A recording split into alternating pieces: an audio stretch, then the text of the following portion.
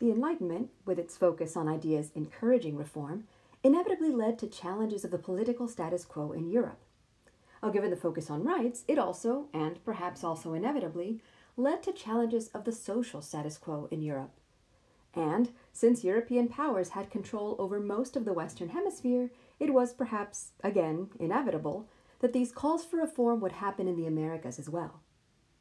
That said, as we discovered with the French Revolution, calls for reform weren't all based on the ideals of the Enlightenment, not at a time when a majority of the population was illiterate and simply hadn't had the opportunity to participate in such educated debate.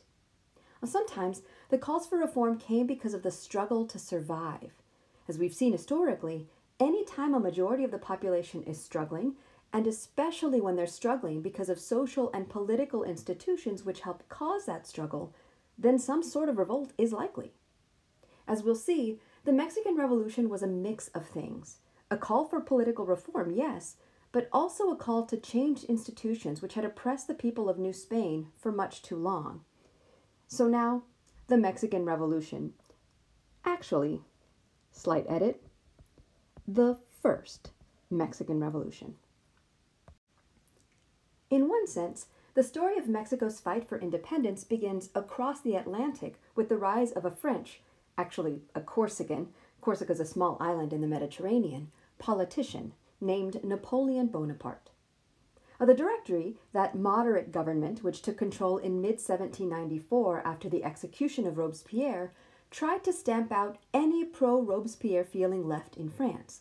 Napoleon Bonaparte had been part of the military loyal to Robespierre. The directors, therefore, refused to give Napoleon a high-level military post. They didn't trust him. And so Napoleon was forced to pander to the desires of the Directorate in order to prove himself worthy of their trust. Fortunately, he was able to do just that when he was sent to Italy to lead the French army occupying that peninsula. The French were in Italy to fight the Austrian army, which was still at war with France. In revenge for the executions of the monarchs, remember, the leader of Austria, Leopold, is Marie Antoinette's brother. Within a year, Napoleon had defeated the Austrian army and claimed northern Italy for the growing French Empire. Now a French military hero, Napoleon eventually took part in the 1799 conspiracy with the Abbé Sieyès and Napoleon's older brother Lucien to overthrow the Directorate.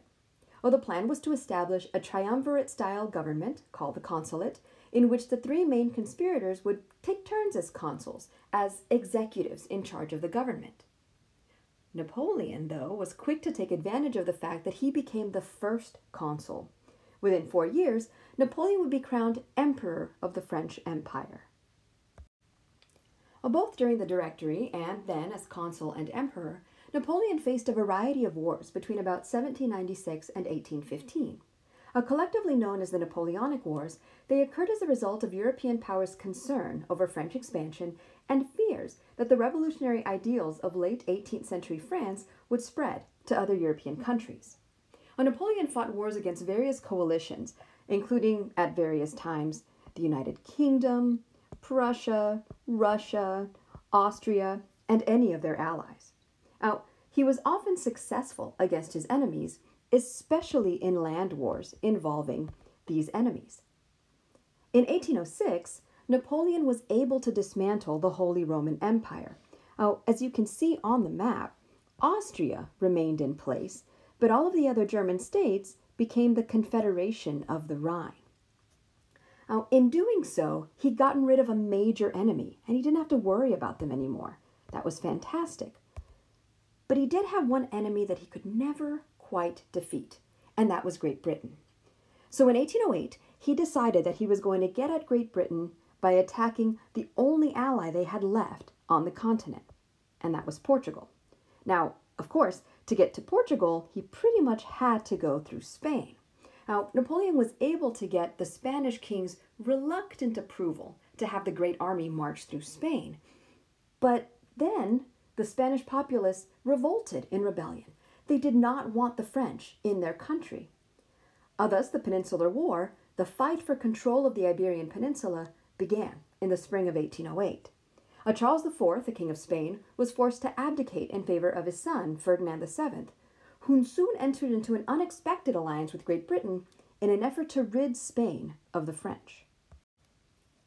Well, for much of 1808, the fighting went back and forth in Spain, essentially to a draw. However, in December of 1808, Napoleon captured Madrid, and with it claimed control of all of Spain, although the war would continue. Nonetheless, Napoleon placed his brother Joseph on the throne as the King of Spain, forcing King Ferdinand to fight from exile and pushing many Spaniards to flee Spain for safety across the Atlantic in the Americas. Now, at the outbreak of the Peninsular War, the Spanish royal family sent representatives out to the colonies, seeking oaths of loyalty from the colonists. These representatives, members of the Spanish nobility, prepared for a lengthy stay in the Americas, and they were hoping to create and train armies which could then be sent to support the Spanish government against France. However, in the viceroyalties of New Spain, as Mexico was known, and of South America, the colonists resented the influx of these Spaniards, remember, they're known as peninsulares, because these newcomers wanted to become the new authority in the colonies. This agenda did not agree with that of the Creoles, who, because of the now centuries-old casta system, had traditionally been the politically powerful class in the colonies. Tensions between these two privileged and powerful groups escalated. Some of the Creole leaders of Querétaro, the textile production center of New Spain, began organizing a raid against the Peninsulares in Mexico. These Creoles were concerned that the Peninsulares had no intention of supporting their king. In fact, the Peninsulares had overthrown the viceroy of New Spain and taken charge themselves. The conspiracy formed to rid New Spain of these traitors. The main conspirators included Josefa Ortiz de Domínguez, who was the wife of the magistrate of Querétaro, Ignacio Pérez, who was the mayor of Querétaro, and a most unlikely addition, a priest by the name of Miguel Hidalgo y Costilla. Hidalgo was not a priest in the 19th century sense of the word, or even in our modern sense of the word. As a child, he'd begun learning the indigenous languages of the native peoples in his home area, Michoacán. He'd been sent to university, where he continued to learn languages, including French and Italian. And learning French, he'd been able to access the texts of the Enlightenment. Hidalgo was ordained a priest in 1778, and, given his intelligence, he was nicknamed El Zorro, the Fox, because of his cleverness. He should have been on course for a high-flying career within the church. However, his constant meddling with both church and royal authorities, as well as his refusal to abide by vows of chastity, Hidalgo maintained relationships with 2 women and eventually sired 5 children, that kept him in trouble. Eventually, the church sent him to be the parish priest for a tiny village called Dolores, about 53 miles northwest of Querétaro, thinking that he couldn't possibly cause trouble there. The conspirators had planned their revolt for December 8th, a holiday on the Catholic calendar, but the colonial authorities heard of the plan in early September. When the authorities arrived to question Doña Josefa, some of the other conspirators were hiding in her basement. When Doña Josefa was told she was under house arrest, she stomped her foot 3 times on the floor, a prearranged warning to those hiding in the basement to let them know that the authorities had discovered the conspiracy. Ignacio Pérez struck out of the basement, and he traveled to Dolores to let Father Hidalgo know what had happened. Determined to continue the plan, Hidalgo set the revolt in motion months in advance. On the morning of September 16th, Hidalgo rang his church bells and woke his parishioners, who dressed and assembled in front of the church. Hidalgo then proceeded to urge his listeners to follow him in the movement to preserve New Spain from the Peninsulares. It's doubtful that he went so far as to insist on independence from Spain on this occasion, but his Grito de Dolores, as the speech is called, nonetheless marks the beginning of the independence movement in Mexico. While the conspiracy had been planned by Creoles, who were upset that their authority had been usurped, it was the mestizos, the mulattos, and the indios who actually began the revolt. Hidalgo's band of soldiers was made up of disenfranchised members of society, people who believed in the message. They absolutely knew what it was to be oppressed, but had no clue how to fight for it. The rebels were defeated by a peninsular army in January of 1811. After this defeat, Hidalgo was sent before the inquisitorial court. Clergy members always went before church courts. They were never tried in secular courts. And he was found guilty of heresy. The colonial government, again run by peninsulares, determined that Hidalgo should be executed as an example to other would-be rebels. They used his determination of a heretic to execute him, and he was executed by firing squad that summer. His severed head was taken to Guanajuato and kept on display outside the palace for the next 10 years. As it turns out, another priest, José María Morelos y Pavón, was ready to take up Hidalgo's mantle. Unlike Hidalgo, Morelos was a good military strategist and was able to plan his attack in advance. A priest in the same vein as Hidalgo, he also maintained relationship with a woman and fathered 3 children. In fact, Hidalgo and Morelos are distantly related. They were both descendants of Hernán Cortés. Morelos felt really strongly about the goals of the Hidalgo revolt. But he took Hidalgo's movement, which essentially constituted a peasants' revolt, and he formed it into a movement with a set political platform to gain independence from Spain. In September of 1813, 3 years after the start of the rebellion, Morelos called a Congress together at Chilpancingo, and this Congress officially declared independence from Spain. Morelos was formally recognized as the leader of the Mexican Revolutionary Movement. Unfortunately, a lack of resources crippled Morelos' ability to lead a consistently strong army. By this time, the Spanish and British had turned the tide against the French in Spain, and the Peninsulares had appealed to the Spanish for help in ending the rebellion in Mexico. Now that the Peninsulares were working with the Spanish government, Morelos couldn't really hope to defeat them. In 1815, Morelos was captured by colonial authorities. Like Hidalgo, he was taken before the inquisitorial court, found guilty of heresy, and executed by the colonial authorities in December. While pockets of Mexican rebel activity remained spread throughout the countryside, the Spanish had, for the most part, secured all of New Spain. It seemed that the revolt had been squashed. Now, part of the reason the colonial authorities were somewhat certain that the rebellion was over was because the Spanish had adopted a constitution in 1812. An incredibly liberal document for its time, this constitution limited the power of the monarchy and established separation of powers. It also outlined certain freedoms like freedom of the press, freedom of speech, and universal male suffrage. However, in the colonies, the authorities had stalled in implementing this new constitution. In fact, they stalled so long that, after Napoleon had been defeated in the continent in 1814, Ferdinand VII returned to full authority of Spain and revoked that constitution, reinstituting an absolutist monarchy. The people of the Americas had never had the opportunity to live under the Constitution of 1812. As such, they were incredibly upset that it had been revoked. Mexicans were not amused. They were not willing to give up. In the meantime, Napoleon's defeat in Spain had followed his unsuccessful invasion of Russia in 1812.